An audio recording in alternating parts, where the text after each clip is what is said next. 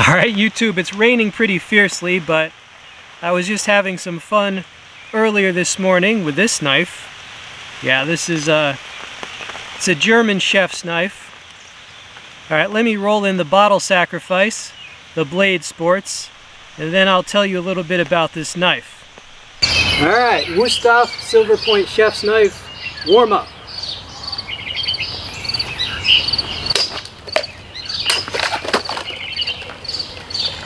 I'm warm. Are you warm?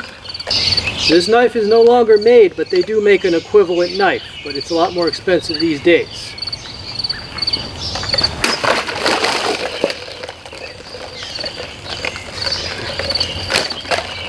Yeah.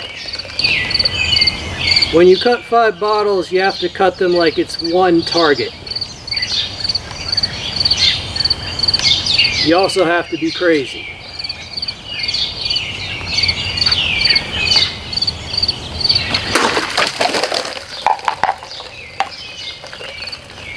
There you go.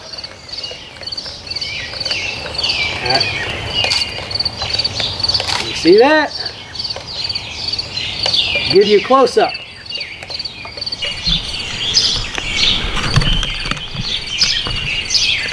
Alright, so there you go. That's its handiwork there.